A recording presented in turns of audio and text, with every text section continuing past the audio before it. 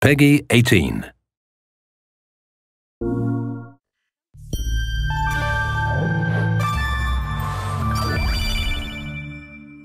Hi, my name is Colin Graham, and I'm the animation director on Watch Dogs 2. Today we want to give you a look at our free-roaming demo and give you a more detailed look at the open world and the Bay Area. This video is recorded from an alpha build of Watch Dogs 2 running on PS4. In Watch Dogs 2, we've expanded our hacking tools to give the players more options. By tapping and releasing the L1 shoulder button, we can do a contextual quick hack on this person. If we want more hacking options, we simply hold the L1 button while focusing on our target. Now we can see that there's 4 contextual hacks available on this car. Using the L1 button in 2 different ways allows the players to have fast access to the most common hacks, but it also opens up additional contextual hacks. This gives the player more hacking options than before. We've also added a NetHack view to the hacking toolkit, which allows you to toggle a digital filter to see the world like a hacker. We can easily pick out hacking opportunities and also pick out strange digital signals and data anomalies that are of interest to us. The orange signal indicates that there's a person whose digital profile has interesting properties for us to investigate. So let's take a closer look. When we're exploring the world, NetHack is a very useful tool to help us identify people or items of interest. It's a really good idea when you explore the open world to use your NetHack and look around, because you never know what you'll find. We can hack into his phone and read his text messages to get a clue about what's happening. As a hacker, it's really easy for Marcus to get someone's personal information. This guy's text messages indicate that he's experiencing strange behavior happening on his phone. He seems to think that it happens every time he comes to this exact area. Let's see what our Dedsec teammates think about these strange signals. That felt like a rock star pose. Found something weird. Sweet! Get a picture. No, I mean, my MC catcher detector is going off. We really need to find a better name for that. Why? That's the technical name. My stingray sniffer tells me somebody's leeching data off of people's phones below. Looks like the data's going to Coit Tower. See? Weird. Weird indeed. Marcus has detected that there's an illegal stingray box deployed somewhere around Coit Tower. We now have access to a new Dedsec operation, and we can track it with our Dedsec app. You can do any operation you want in the order that you want, as long as you've discovered it and it's in your Dedsec app. With the NetHack, we can see the stingray box is deployed all the way on the top of Coit Tower. But since the tower is closed, we're going to have to find another way to reach it. Hey, you still have a little on your nose.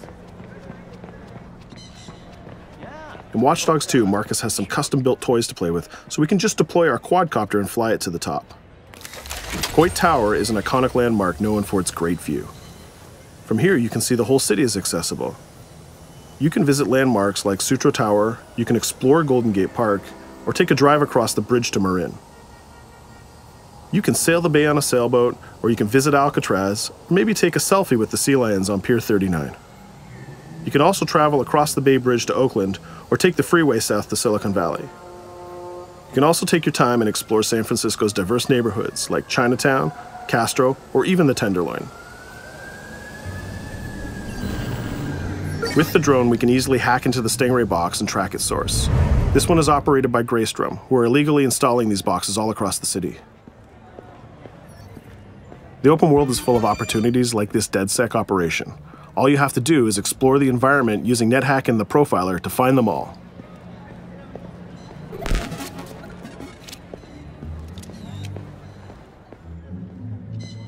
There we go. This one has a breadcrumb trail I can follow. Nice. Where's it go?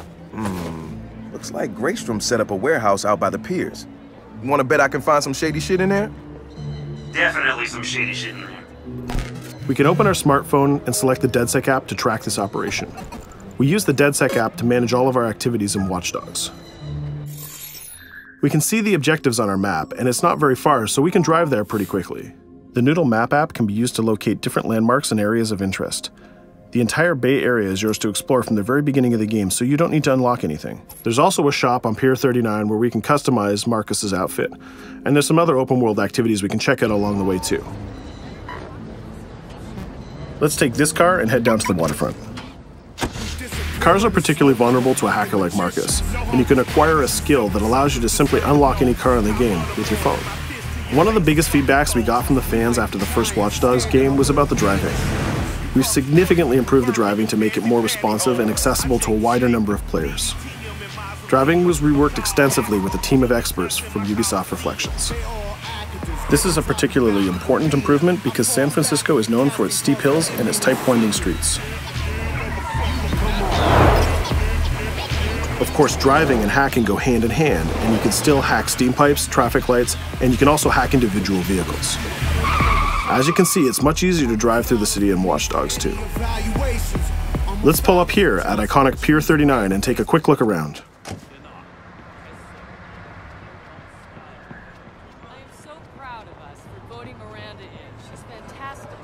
Up ahead is a clothing store, so let's go give Marcus a new look. Each clothing store has the style of the people who live in that area, so as you travel around the world, you can start to build a wardrobe that's as diverse as San Francisco itself.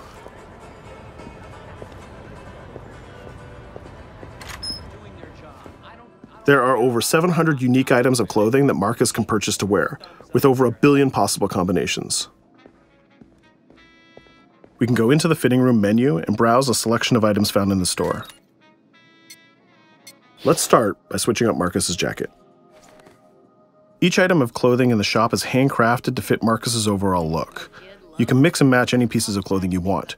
You can change your hat, glasses, face mask, bag, shirt, pants, and shoes. There's some nice normcore hoodies in here, but I think we should go with the shirt with the giant skull on it. Let's take a look at what we got for shoes. Since people who come to Pier 39 are often tourists, we have styles of shoes that they would buy. We can go with these comfortable gator shoes or maybe some open-toe sandals.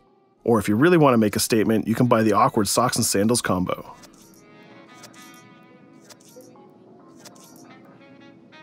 In the end though, I think we should go with Stars and Stripes Chucks. We could really stay here all day trying on clothes, and each store has a wide variety of clothing options so you can really make Marcus look the way you want. From biker leather to hip-hop, from pinstripe suits to tie-dye tank tops, you can really craft the look that's unique to you. In Watch Dogs 2, you manage your activities from your smartphone. There's an app shop, a media player, the Dedsec app, and a research app that allows you to develop new skills. Let's take a look in the app shop to find the ctOS app. San Francisco is full of iconic landmarks, so as you explore the world, you'll find new ctOS objectives in the app. Once we've installed it, we can find nearby landmarks and go check them out. When you visit San Francisco, there's so many great landmarks to visit. The ctOS app will be like your tour guide in Watch Dogs 2. We're right near the crab statue on Pier 39, so let's go to that one right now.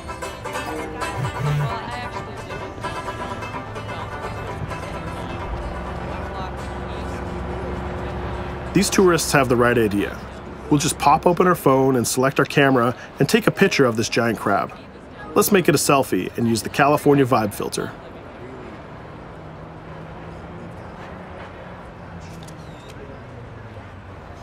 What's that? Uploading the photos to the ctOS app will give you more followers, and you'll need those followers to progress through the game. So we had a look around and we bought some new clothes, but let's get back on track and head to that next pier, and we'll take care of that stolen data at the Greystrom site.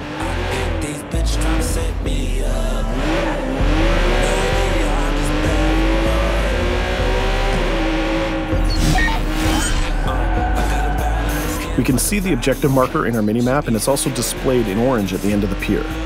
Let's park our car past the scissor lift and go scout the place on foot. Operations in Watch Dogs 2 are almost always a free approach, so you can go after the objective from any direction. Let's start by getting into cover and scouting our enemies and see if we can spot the objective. From there we can make a plan of attack. We can launch our drone and scout the area. We can use our net hack view to see that there are guards patrolling the rooftop, and the objective is in a small office. There are also some civilian workers that might notice us, so we need to avoid them too.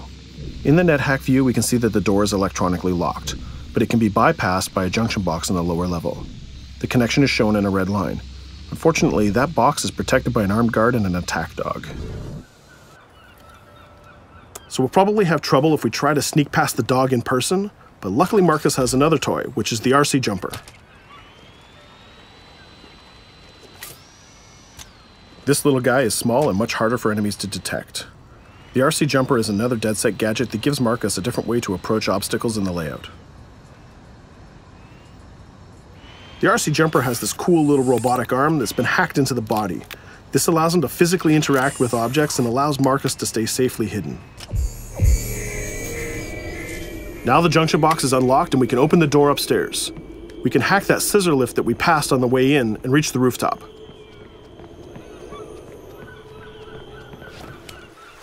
By hacking into the OS of the scissor lift, Marcus can take remote control of it. Not only can you raise it up and down, but you can actually drive it around anywhere you want in the world. This level of control gives players total freedom when dreaming up an approach to a mission. Our first challenge is to get past the guard in front of us. So let's hack into the security camera and see how he might be vulnerable.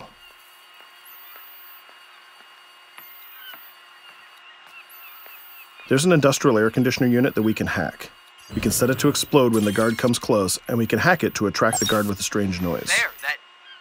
The guard will go investigate the noise and walk straight into the trap we set. Shit. Does anyone know first aid?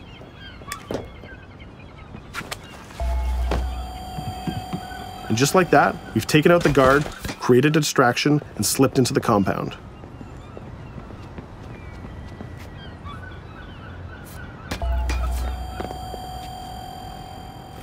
A more direct way to neutralize a guard is to use the non-lethal stun gun. Marcus has an array of non-lethal tools and techniques, and you can complete the entire game without actually killing a single enemy. Since we already unlocked this door with our RC jumper, we can just quick hack it to open it. Now we're in the room, we just need to install one of our custom Dedsec boxes into this Bloom terminal, and we've completed our final objective. All that's left to do now is escape undetected. Each operation we undertake will give us more followers. And more followers will allow you to take on even bigger operations. So let's get off this pier and explore a little bit more.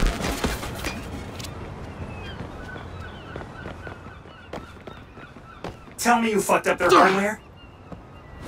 I left an expensive little present in their system, and they're going to pay for it.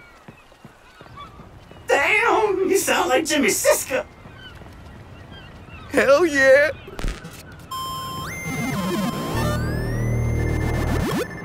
Up ahead, we'll notice there's another player hanging about. He's easy to spot because of the purple icon and the gamer tag over his head. In Watch Dogs, your game session can be seamlessly merged, and you will often encounter other players exploring the world just like you. This guy looks really friendly. We have an opportunity to join up and form a co-op party, so let's send him an invite.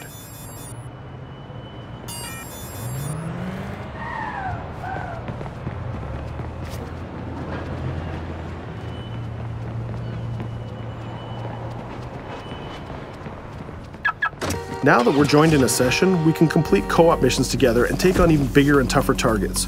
2 hackers are better than 1.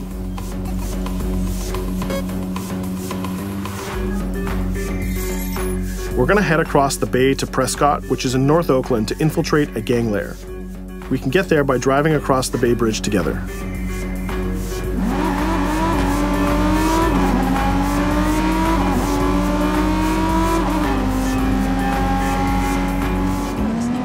Alright, we can see that we're in a much different neighborhood than before.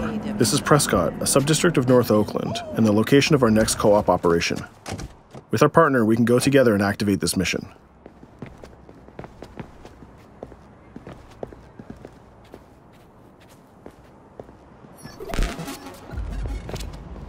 Marcus, we have operations popping up everywhere. Some of them are 2 hacker jobs. Where you need me? Sending you the coordinates. And Marcus, it works both ways. When you need help, fire off a call and we'll send someone your way for the assist. This area is a free approach, so we can tackle it any style we want. Since we're now 2 hackers working together, we'll cover our partner from the sky and help him out with some well-timed hacks. We can distract this guard by hacking his phone, and our friend will take him down very stealthily. We'll continue to scout the area and find more lookouts, like this gang member on the rooftop. We can automatically tag them, and once they're tagged, both players can see them. Our partner is going to sneak up on the rooftop and take out this guard, and we can help him with some well-timed hacks. If we use a contextual hack on this transformer box, we can attract the guard. Our partner has an easy shot with his stun gun from that distance.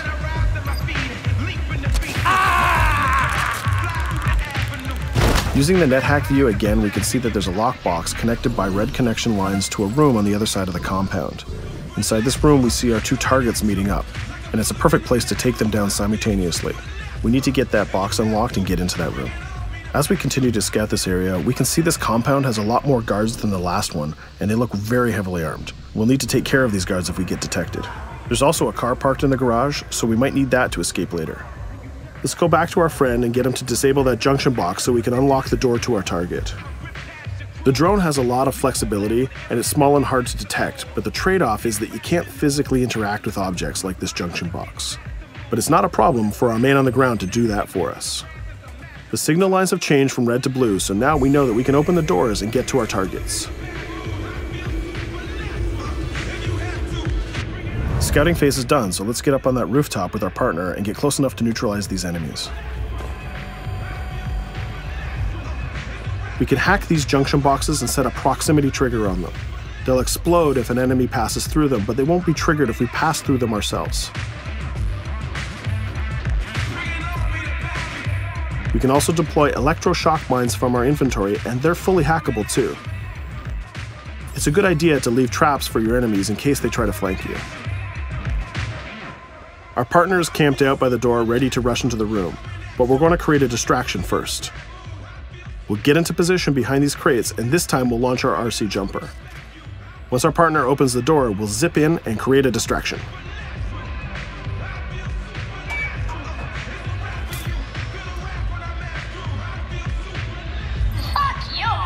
Our jumper has another feature too. It can launch foul-mouthed taunts and make people angry.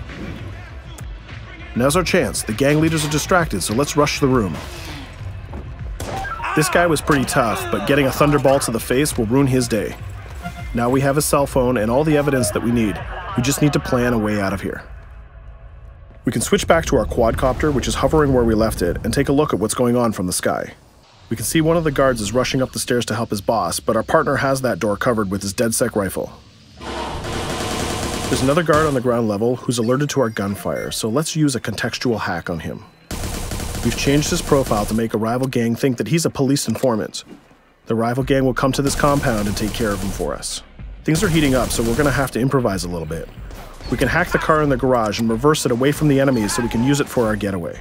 The rival gang just arrived and they've engaged in a gang war with the remaining guards. These guys aren't messing about, they're armed with grenades and body armor. We'll take some higher ground and use our Dedsec 3D printed assault rifle to take them on.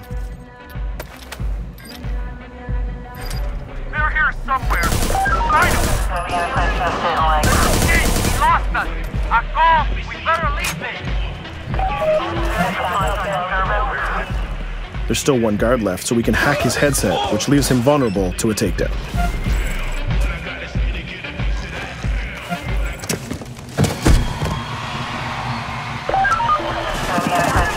Let's take our stolen ride and get out of here before cops show up. And just like that, we're home free. We took down both gang leaders, we got the evidence we needed, and we triggered a gang war, and we escaped without getting killed. That's teamwork. 2 hackers and 1 successful Dedsec operation. Let's take a minute to talk about a brand new multiplayer PvP event called Online Bounty. When the player commits a crime, the police will respond and pursue the player until he can escape from the police. We call that the felony system. While you're in the felony, a bounty event can occur. A bounty event allows up to 3 other online players to join the pursuit and try to kill the player for as long as the felony lasts. As the target player of the bounty, your objective is to evade the felony and the pursuing players. Rewards are given for neutralizing the hunters.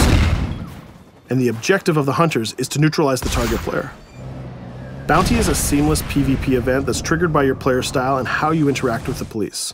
If you are the type of player who's always in conflict with police, you'll have a higher chance of having a bounty placed on you.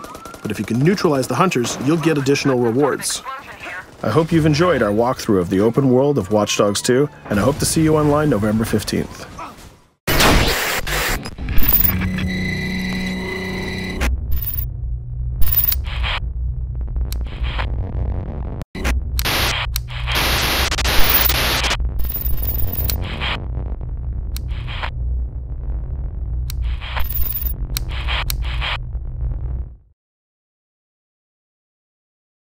For the players.